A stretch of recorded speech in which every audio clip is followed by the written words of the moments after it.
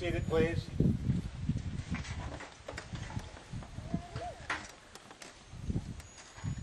Aaron Obermeier, Anthony Schneider, you have come together in the presence of these witnesses to be united in marriage.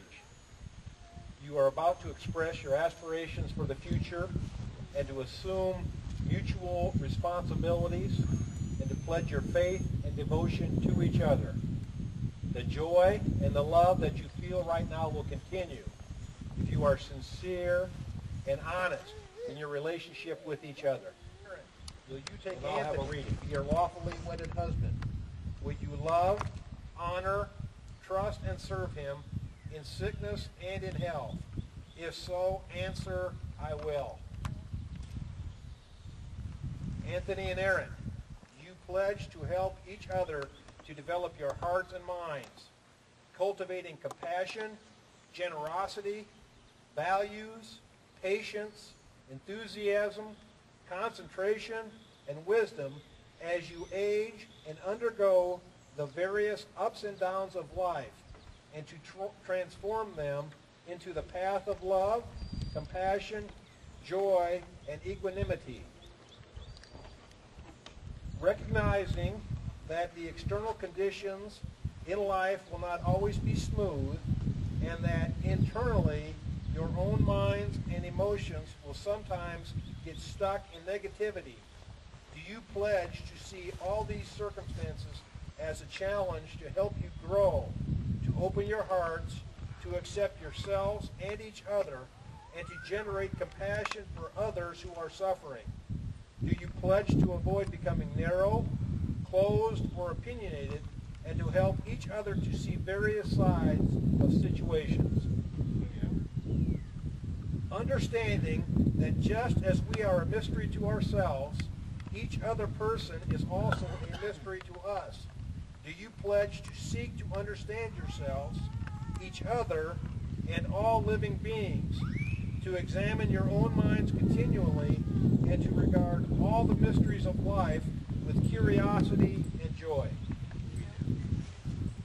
Do you pledge to preserve and enrich your affection for each other and to share it with all beings, to take the loving feelings you have for one another and your vision of each other's potential and inner beauty as an example and radiate this love outwards to all beings? Do you pledge to remember the disadvantages of ignorance, anger, to apply antidotes when these arise in your minds, and to remember the kindness of all other beings in your connection to them? Do you pledge to work for the welfare of others with all your compassion, wisdom, and skill? We do. Do you pledge day to day to be patient with yourselves and others, knowing that changes come slowly and gradually, and to seek inspiration both spiritually and within each other? The wedding ring is the outward and visible sign of an inward and spiritual bond which unites two loyal hearts in partnerships. Anthony, do you have a ring to give to Aaron?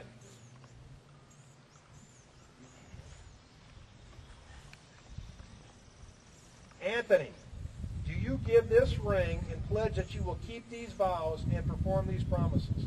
If so, answer, I do. I do. Go ahead and place the ring on a ring finger.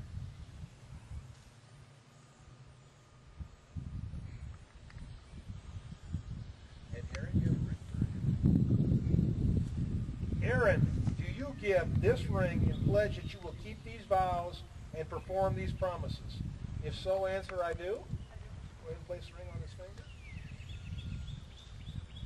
All of us gathered here today hope that this is the beginning of many happy years together.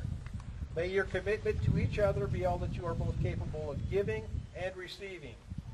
Since you, Anthony, and you, Aaron, have consented together in matrimony and have pledged your devotion to each other, by the authority vested in me as a judge for the state of Iowa, I therefore pronounce you husband and wife. Aaron, or Anthony, you may kiss Aaron.